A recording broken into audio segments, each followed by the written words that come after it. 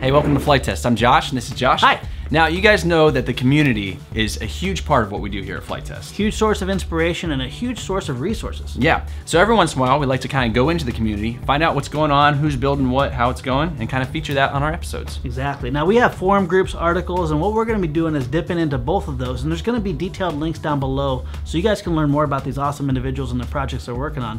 But the first one we have is not even a foam board airplane, which we're typically used to. It's a Bosswood plane designed by Raphael. Now, Raphael, he saw plans for a plane built by Scott Swanson. Yes. The Highlander. Highlander. It's actually a scaled down version of a full scale model created by Just Aircraft. Yeah. It's a stall aircraft. And so Raphael decided to scale it up to, I think, 164.7%. To be exact. To be exact. Yeah, now the cool thing about this is, as I said before, this is not just a foam board airplane, like you know what we see a lot and what we feature a lot. This is a 20cc gas motor on mostly, balsa wood, plywood, but he also used foam board and fiberglass to make it strong and light, and pine. Yeah, he used a lot of different materials. He put a lot of intricate work into it. It looks great. Yeah, the final result was beautiful, and he did a really good job recording his whole process and his journey. He put over 12 months into work on this. Yeah, if you want to see more of it, click the link below.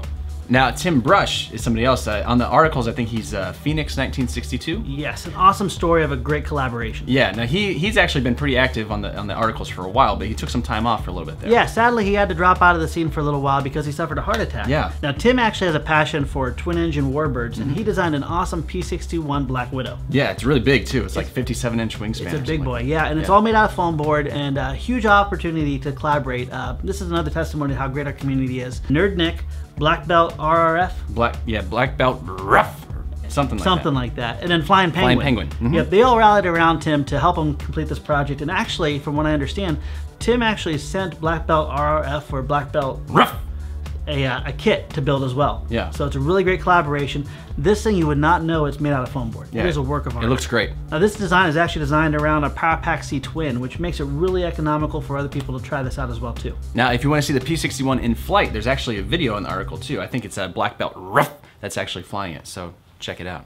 Now, Brian McBurney, also known as Tench745 on the forums, he actually is working on a Mark III, which is like a fantasy plane. Mark III Cafe Racer, I think what they call him. Yeah, I think it's like a fantasy airplane. Doesn't even exist. But he was inspired by a Brazilian artist, David Correa. Okay. And he saw this beautiful article picture, and that inspired him to really push foam board to the limit. Yeah. And not just build an airplane that flies, but also build a crazy amount of scale detail, even into the engine. Yeah, it looks really cool. Now, he started out working on a Mark I, and then II, and now he's up to III. Yep. So we're interested to see how it flies. Now, Brian not only did some amazing scale techniques with foam board, but he also made his own plugs and actually vacuum formed plastic pieces for this project. Yeah. He has it all down in his forum post, and he is going to fly it soon when the weather gets better. So go ahead and follow that link, follow that forum post, and you can see it fly for the first time.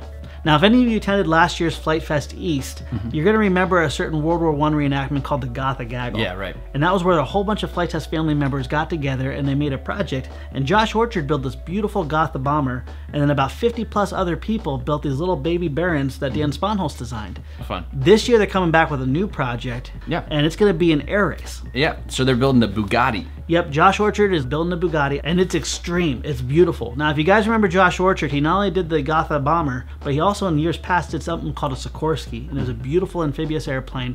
It was a real work of art that he built at the very first Flite Fest. It flew at the very end of it. Yeah. Josh Orchard did an amazing job. This plane is built out of balsa wood, fiberglass, plywood, foam, and it even has the authentic style motor where it has contra-rotating props on it too. So, one prop's going one way, the other prop's going the other way. It's all on the same axis. It's a work of art. So obviously we're really looking forward to seeing this. It's going to be at Flite Fest East. Yes. And you guys can check out the progress in the link below. But this is a very complicated build. Yeah. So somebody else from the community, Ben Harbor, actually went in the complete opposite direction, and he developed a baby Bugatti out of foam. Now, Ben Harbor, obviously, as much as Josh has a passion for complicated, I think Ben has a passion for simplicity and ease of build. Now, this is only just one sheet of foam, and it's also a very easy plane to both build and fly.